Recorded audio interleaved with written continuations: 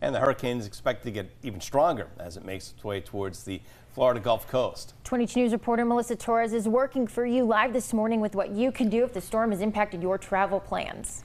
Yeah, the storm could prompt travel problems, and significant airline delays are possible for flights in and out of the region for the next 2 days.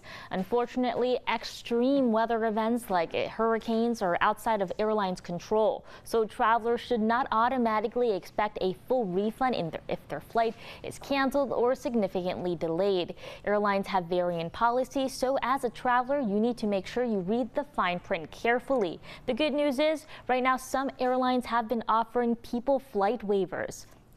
These flight waivers can help you leave a few days earlier or after your previously booked flights.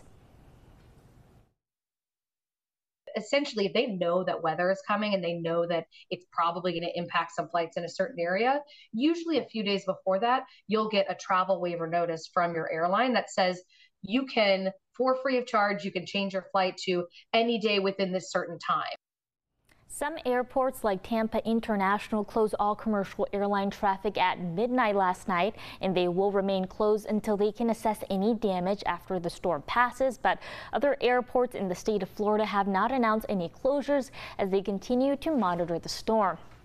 If you do have any travel plans, AAA advises you to check to see if you've received a flight waiver to rebook your flight, and they want you to turn on alerts on your phone to stay ahead of the storm. Working for you this morning, Melissa Torres, 22 News.